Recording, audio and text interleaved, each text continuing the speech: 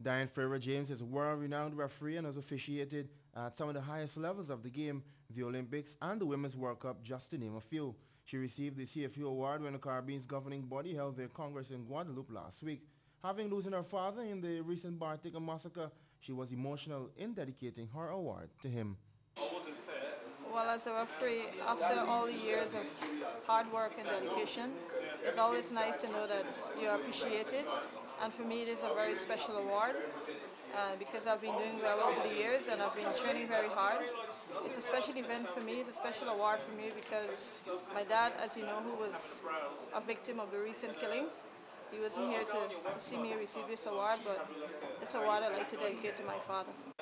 I would say that this is my highest award because this is competing now in the region. Even though I'm very much recognized in the world of football, it's competing with the other referees in the region, and I'm very pleased that I was able to come out as the top referee in the region. The long-serving referee is calling for more females to be involved since she believes the rewards will be great. She further encouraged her fellow referees to stay focused in the sport and to hold a strong whistle at all times.